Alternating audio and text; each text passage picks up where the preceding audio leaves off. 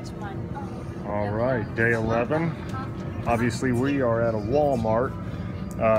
So what we did is we split up. She took my car and drove over here to a Walmart, which is we're like 30 miles or so away from our campground. And I took the RV and put gas in it and met her here. So we're gonna pick up a few things and then we're gonna be on to our next campground.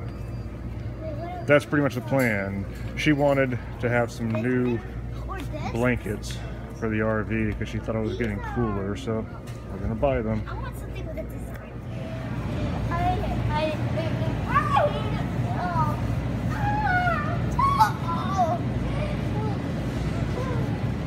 Slightly crazy children. Okay then. All right, all hooked up in the Walmart and ready to rock. Just gonna get our groceries put away and then we're on our way. Okay, we are at Yogi Bear, Jellystone of the Adirondacks or something like that. About 160 some miles north of where we were.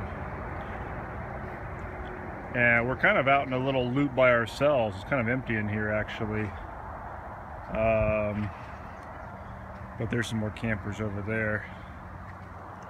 But we are going to go, maybe see the family heading off. But we're gonna go check out what there is to do for the kids. But they have, you know, basically all the stuff. Yogi Bears are usually pretty equipped campgrounds.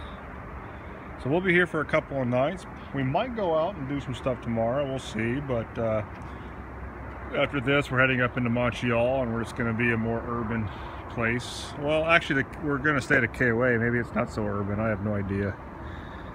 So anyway, today's a fairly uneventful day, nice easy trip up. Let's go see what's going on.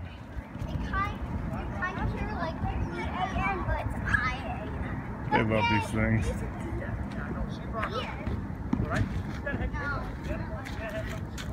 In 10 minutes, there's some kind of a hey ride. That's very nice. So, Ellie, do you know where the campsite is? All right, the kids are over there playing on the little, basically little beach. Oh, here comes one of them. Dad, you're making a fire? Well, you wanted it, but I told you if you found your friends, you weren't going to be that interested. Yeah. You didn't even tell me about it. I'll be right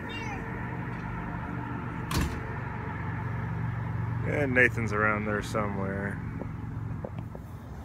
Campfire number 2, which is funny because, well, it's not funny. It's actually kind of like weird because New York has this law about bringing wood from anywhere over about 50 miles away, and I'll swear to God that it's almost like a campground lobby came up with that damn thing.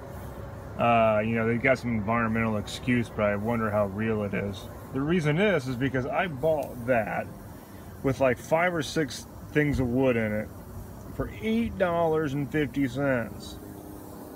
I'm like, you gotta be kidding. That dark log was already there, but all these other things I paid for, that's expensive for wood. But whatever. The game called Superheroes. Superheroes? And then,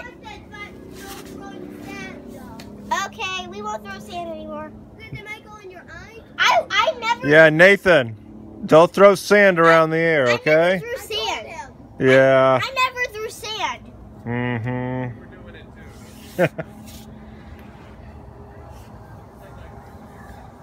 All right, anyway, I'm gonna relax for a little bit.